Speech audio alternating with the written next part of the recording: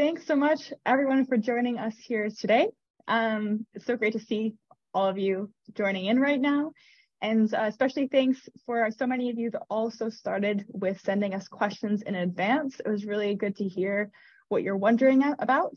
And we did our best to add your questions into our presentation as we go along. And of course, we'll still have time to answer them at the end of the presentation. So throughout this presentation, you'll see that there's a Q&A panel. Please do add your questions in there. It helps us keep track of which ones we have answered and haven't. And of course, if you have any comments, you can also leave those in the chat. But we'll be focusing on the Q&A panel for the questions. So today we have here joining us Maja Johannessen, who is a senior manager here at Nordic Sustainability and a circular economy and policy specialist, bringing a background in consultancy and also policy at the Ellen MacArthur Foundation. My name is Michelle Gordon. I'm a senior consultant at Nordic Sustainability, and I've been working with sustainable and circular product development in manufacturing and electronics and have a background with sustainable and design engineering. So in today's webinar, we'll be covering a very brief introduction to Nordic Sustainability so that you know where we're coming from.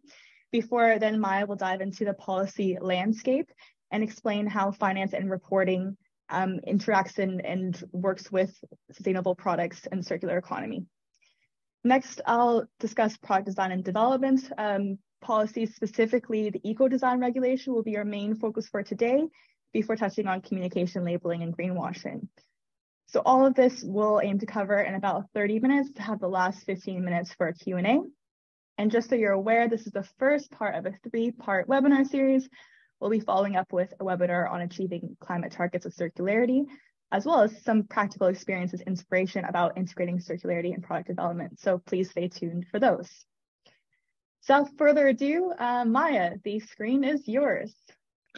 Thank you. So just very briefly before we start, for those of you who don't know us, we are a Copenhagen-based consultancy who is specialized in working in intersection between strategy and sustainability, which in more practical terms means that we work with usually large corporates around anything from understanding where they are by conducting baseline assessment, materiality assessments, to helping to set targets and KPIs and develop strategies. And now also working with a number of companies on actually executing those strategies, so implementing many of those actions that they identify throughout the strategy process. And and when it comes to circular economy, so that is also one of the key focus areas that we have within our team. We also, of course, also looking into baselining in relation to circular economy. So that could also be conducting impact screening or setting specific product KPIs, map policies relating to circular economy. So you're going to benefit a little bit from that today. To also, set more wider strategy and targets. And then we're also working on specific implementation projects, such as developing design guides together with clients, or running design sprints and workshops, and of course, a number of different types of capacity building activities. Now, but let's move into the EU policy landscape. So when it comes to the EU, I always like to just take a step back to truly understand where the EU is coming from. That's always helpful. So with the EU, you have one key strategy that kind of sets the direction for the EU going forward. So that is the European Green Deal that sets out the economic development plan for Europe. Together with that, the EU also has other focus areas, for example, digitalization and data, and also building a more socially just economy. So whenever you read through European policy, you would see references back to some of these areas. Now breaking the European Green Deal down a little bit further. So first of all, the Green Deal is kind of encapsulating a paradigm shift within EU economic policy. Before we often talked about we need to grow and then growth our economy and then deal with our sustainability issues on the side or afterwards. But with the Green Deal, sustainability has really been integrated into the way the EU understands economic development. So the Green Deal also sets out the target to become a net zero emission region by 2050, which entails also reducing CO2 emission by 55% by 2030. To reach that goal, the EU also sets out the ambition to decouple economic growth from resource use, which of course is also why circular economy is one of the key pillars of the Green Deal. Another element that we're also looking a little bit into today is the financing the transition, because this is also an area that has large kind of integration of circular economy aspects.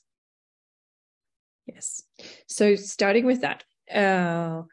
So again, just having the big picture here, when we talk about climate, we know that we need to reduce our emissions and we need to do it fast. The EU is very aware of this fact. They're also aware of that the transition is not happening fast enough. And one of the issues are that the investments into the green transition is simply not ramping up quick enough. Right now, they need to ramp up 13 times faster than they are currently. That also means that the reason why finance and then reporting is one of the core areas that the EU is regulating on right now. So yeah, so I mean, there's so much policy coming out of the EU. This is kind of an overview of some of the policies that we'll be looking into today. I will now briefly just touch on the ESRS, so the European Sustainability Reporting Standards, and the taxonomy, and explain how circular economy is integrated into those. First of all, when we talk about the new reporting standards that the EU is putting into place, so this is under the CSRD, so the Corporate Sustainability Reporting Directive, that's going to replace the current non-financial disclosure directive that we have now. And in very short, it's going to affect many more companies. Right now, it's only just under 12,000 companies that have to do sustainability reporting annually. But by 2025, it will be more than 55,000 companies. It will also affect small companies by 26, or any listed small company will also have to do for a report on the standards that's set out in the ESRS. And then finally in 28, it's also going to be non-European companies that have to report. Yes. And like overall, like high level on the ESRS, it really sets out some significant changes to the way companies have to report and reflect on their sustainability impacts. So first of all, businesses have to report on impacts across their entire value chain. So that being their own operations, their supply chain, but also downstream, for example, in the use phase of their products, and of course the waste management phase. The EU has also introduced double materialities. That means that companies have to report on how they impact society negatively, but also and then how that might affect the company itself through financial risk. Companies also have to then also have third-party assurance, so they have this data has to be much more reliable. The scope of what they have to report on has increased significantly, so the need for data is really big. And then finally, what I think, especially in this context, is really interesting is that companies would also have to report on how their business model and commercial strategy is linked to the sustainability impacts they have on society. So meaning many companies now have set climate targets according to the SBTi, but they actually haven't yet necessarily developed an action plan that's going to ensure that they get there. They might even have also not have reflected on whether their commercial strategy would be a barrier for them to reach that climate target. But under the ESRS, they would have to disclose how these things are interlinked. So I think that's going to put a lot of pressure and a lot of need to look into also new circular business models. Yes. Now moving on to taxonomy. This is just so in conjunction with the ESRS, companies also have to disclose how green their business activities are. And this is along 6 environmental objectives that the EU has set out. And under here, circular economy is going to be one of the key objectives that you have to report against. The delegated act that says like how you do that has not yet been adopted for the circular economy, but will come later this year. Yeah, next slide. Yes, and then when it comes to the ESRS, where circular economy sits, it sits primarily under what we call the topical standards. So these are like areas that company, no matter the sector, have to report on. And then it also sits under the ESRS 2. This is where the companies have to report on how impacts are related to their business model. Coming later this year, there will also be some sector-specific standards. So if you are within some of the sectors listed here, you would also get additional reporting requirements. Yeah. But just diving a little bit more into the ESR S5. So these are the things that you would have to report on under that's related to the circular economy. It's quite a lot. I just copied some of it out here, some of what I find the most important. But for example, you have to first of all consider what are the material areas in relation to circular economy, and then disclose how you have made that assessment. You have to disclose what are the policies you have in place to address those impacts. You also have to disclose whether you have any policies in place that help you transition away from extraction of virgin non-renewable resources. So again, leading back to this European objective of decoupling economic growth from resource use. If you're using bio-based material, you also have to disclose around whether you are doing anything to secure that those materials are actually coming from regenerative production methods. Then you also have to report on circular economy targets, the KPIs, and the action plans you have developed or not developed. You have to disclose what are the materials that comes into your production. So the types of material, how much by weight, also including packaging. Then and I think this is one of the more significant ones, you also have to report on the materials that comes out of your production. So if, for example, if you're a manufacturing company, you have to report on by weight, how much of your products that you put on the market are designed according to circular design principles. And then finally, you also have to report on anything related to waste. So how much, what type, what's the management, and so on. And then finally, you also have to disclose on how any material impacts regarding circular economy might also be a financial risk to you as a company. Yeah. So that is quite a lot. And I know the CSRD and ESR is just these big topics. I also recommend you to see some of our other webinars where we go more in depth with these policies, but at least now we focus a little bit more on where does circular economy sit. And I think just a final remark when it comes to these new reporting requirements is that companies have to understand that it is a really much a data challenge to finding all this information, but more importantly, you will be as a company forced to really reflect on how you address your impacts and how you as a company is future proof going forward. So we see that a lot of companies will be starting to update their strategies and are also revisiting their business models going forward. Great. Thank you so much, Maja, for the presentation. That was really interesting to hear. And then next, I will be following up about specifically product design and development. So under the Circular Economy Action Plan, there are actually many policies that link to the way that products are designed and developed, many product-specific regulations. For example, with circular textiles, construction products, mobile phones, batteries, and plastics. And unfortunately, we won't be getting in those in detail today. But really, we'll be looking at the Sustainable Products Initiative's Eco-Design for Sustainable Products Regulation, because this is really the cornerstone of this policy area and has so many linkages and will apply to the broadest amount of product types in the future.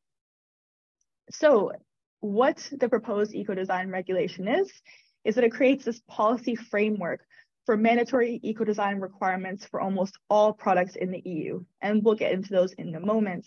But essentially it's replacing what was the existing eco-design directive, and that set energy efficiency requirements for many appliances, for example, refrigerators and others. You'll be familiar with those energy efficiency stickers that they have. But this is broadening those requirements to include circularity principles and making them much more strict and expansive. But the eco-design regulation also contains much more. It contains a framework for developing a digital product passport that I know many of you are curious about, but right now we've received very little information about exactly how that will be implemented from the EU as of yet. It'll also contain mandatory green public procurement criteria. It will help support sustainable business models and work on prohibiting the destruction of unsold products. But with all this, it's important to remember that this eco-design regulation really provides the framework and the direction that we're going in, but rather the details of how and the specifics are further to be elaborated in delegated acts, which we just don't have yet.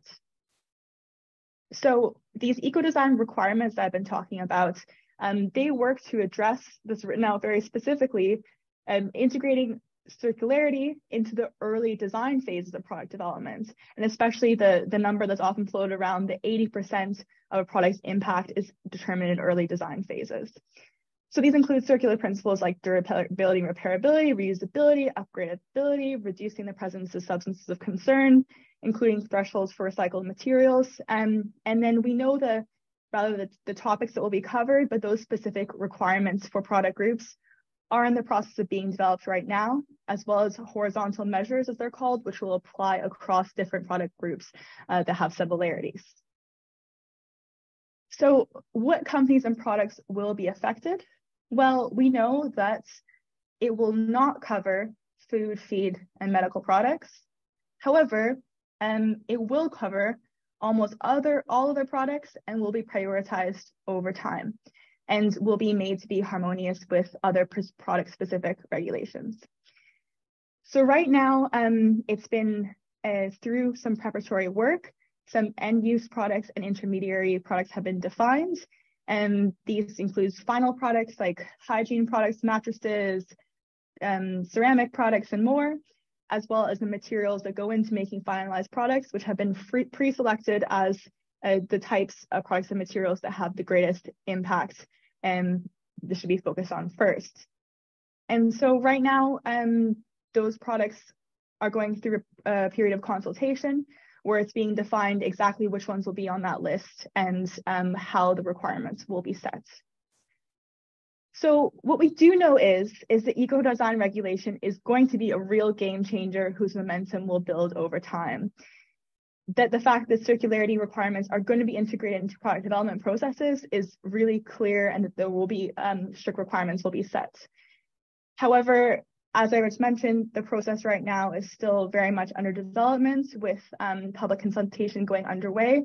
The various earliest that the regulation might be entering into force is 2024. And at that point, the product requirements will still be under development, and further ones be implemented over time in subsequent delegated acts. So it could be 5 years or more until many of those requirements are actually seen. However, I know that many of you are very keenly aware that product development processes do take a long time. So we definitely recommend that companies start considering and working with circular and eco-design criteria as soon as possible, because it takes time to change the way the companies work and how their processes are anchored. So understanding product impacts is a really good way to start, to know what are likely going to be the product requirements that will affect your products. And already working with how you design and develop products, and if there's ways these new requirements could be added in and considered early on in the design process, because we know that that's coming. And then working with how you can best work with, for example, product information, data lifecycle impacts, and integrate that into your decision making. And of course, we know that the circular economy is facilitated through partnerships, and it's so important to be working with your suppliers to help improve the sustainable sourcing of materials, and also to develop those partnerships so that you can secure supply chain of recycled materials, for example, and have those resilient supplier networks. Good, then next we'll move on to communication, labeling, and greenwashing. So also connected to this policy picture in the Circular Economy Action Plan is these suite of directive amendments and policy areas around empowering consumers for the green transition. So the European Commission is going to be requiring companies to make more sustainable products, and they really want to also be able to help reward those companies that are performing the best on sustainability by giving customers the information they need in order to actually make better informed choices, and thereby also, as Maja was saying, with the EU Green Deal and helping mobilize finance, this time from consumers, to help achieve those overall aims of the policy area. So, but really in order to do that right now, there are three main problems. The extent of greenwashing is very high. So in a preparatory study that was conducted, over half of the products examined were found to have vague, misleading, and unfounded information. And I think that just shows that the majority of companies will have to change the way they communicate about their products. And so this is going to require a shift in the norms of how products are communicated. There is also a lack of standard methodology to support claims, which was founded by the EU, which makes them have undergone a process to develop their own process with the product environmental footprint. And currently, in the preparatory work, it was also found there was an assessment of 232 active eco-labels in the EU. And it was concluded that almost half of them were either had verification that was too weak or not carried out. So the EU wants to reduce the amount of eco-labels and only keep the most rigorous ones. So then I'll now explain to you a bit more about the policy areas that are working to address these problems.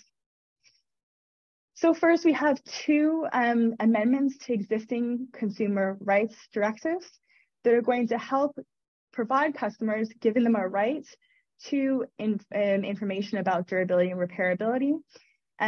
Now customers have right to information on, for example, guaranteed durability of products, and they will also have the right to having transparency on the availability of spare parts, repair manuals, software updates, and then for product types where it's relevant, repairability score. There's also the Unfair Commercial Practices Directive that outlines practices that companies cannot engage in. They're considered to be misleading. That has then been expanded to also include environmental and social impacts and durability and repairability. So I'll go into those in a moment. But this essentially applies to any company marketing products in the EU. And these have already been proposed as of last year. And once they are adopted, it'll take about 2 years to be implemented by member states and countries in the EU who will be responsible for regulating. So under the Unfair Commercial Practices Directive, we have 12 commercial practices that are considered to be misleading and 10 that are unfair in all circumstances. But rather than read them all out to you, I'll summarize that essentially communication has to be precise, substantiated, so that companies must have commitments and targets to back up their claims, and validated with independent monitoring. And companies cannot be generic and vague about sustainability, for example, saying that something is eco-friendly, making claims about the entire product when it only concerns a certain aspect, displaying labels such as the one pictured here that are not based on third-party verification, or also omitting information about durability, repairability, or lifespan, and intentional features to limit lifespan are just simply not allowed. So this includes situations where phones might have software updates that limit the lifespan, or, for example, printer cartridges that are limiting the lifespan of printers by saying that they're due to replacement when they may not actually physically need that. So these are some examples of practices that will no longer be allowed. And then finally, we have the Directive on Green Claims, which is really articulating how sustainability performance must be substantiated. So it's putting the onus on companies that if you voluntarily want to communicate the sustainability of your product and claim that it's sustainable, these are the criteria that you must follow, and these are the methodologies that you must use to back up your claims so that consumers actually have access to reliable, comparable, and verifiable information. And this is just for companies who want to make green claims about their products and their sustainability. So it's not necessarily required, but it's outlining the EU's been working for a number of years to develop methodologies called the product environmental footprint and the organizational environmental footprint that are LCA life assessment methods based on existing standards, including ISO 14040 and 44, which are standard LCA methodologies, but rather creating more standardization while still allowing for flexibility that's needed. And then they'll further develop rules for each product category so that there's a benchmark that can actually allow for comparison between product footprints and help give consumers that information.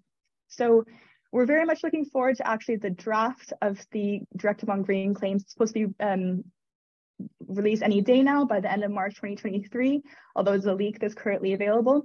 And then once it is adopted, it'll be around the same time that it'll be transposed along with the previous regulations, but at least 2 or 3 years from now, probably. And then that's all for that section of the day. And now we'll go into some key takeaways, and I'll give the word over to you, Maja, again. Thank you so much, Michelle. Yes, so we had like a very speedy run through of some of the most important policy changes that is coming your way as companies. And I hope that kind of the key messages we wanted to get across is that, yes, this is a lot of complexity. Companies you will have to report on a number of areas and really reflect on how these things are interrelated. You will have to understand design and eco-design at a new level. But these kind of complex challenges that are coming your way, they are inevitable. It is something that is being regulated and will be required. So secondly, I mean, I think right now when we talk to companies, there's a big focus on like how to get the data. It's just to follow the law and get the right data system in place and so on. But also, as we talked about before, this is also very much an opportunity. So if you can get ahead of these changes and be proactive, for example, when it comes to reporting, now you have a long checklist of areas that you need to perform on in terms of sustainability. So start learning about what is considered best practice in these areas. Start having, because this is an opportunity to also position yourself better towards, for example, your customers or investors. And I think also, as Michelle mentioned, it's also with the new design requirements. Yes, they might be further out in the future, but it's also, and this is of course also linked to the last message, is that if you apply a very reactive approach, you risk investing in, for example, development of products that won't comply in the future. So this is very much about thinking about what are the future demands and expectations, and trying to start shape yourself so you fit those and gain those competitive advantages that would give you. Yeah. Thank you so much, Maja. And thank you for rounding us off. And then now